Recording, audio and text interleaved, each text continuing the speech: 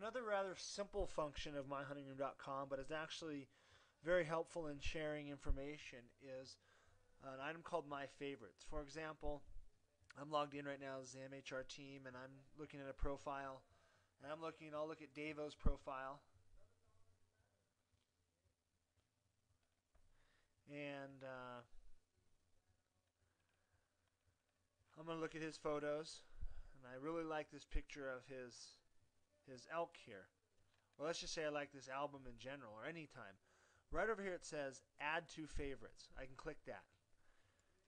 Even more specifically, let's say I like this photo. I can add this to favorites. So add to favorites. So it's adding this specific page to the favorites. That page with his, and I can write on there why I liked it.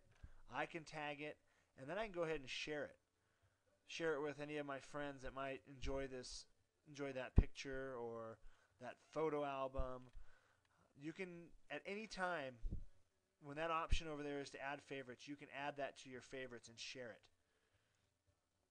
So, for example, I'm going to go to all site photo albums, and I might like this photo album in general.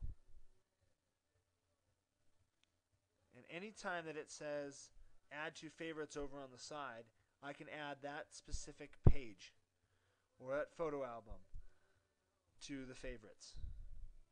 Add to favorites, and then share it with my friends.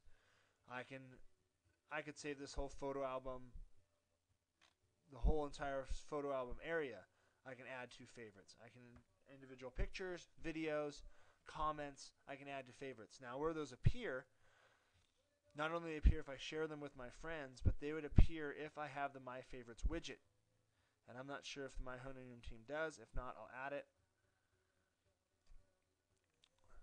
Yeah, we do. We have the My Favorites, so they show up here. So I have already chosen as one of my favorites the Operation 3D in Camp Adder, Iraq. So if I click on that, and if somebody were to be visiting my room, it would take him here, and then it says Visit Resource, and it would actually take them to that page that I said is one of my favorite pages. And this one happens to be the Operation 3D Camp Adder, Iraq photos.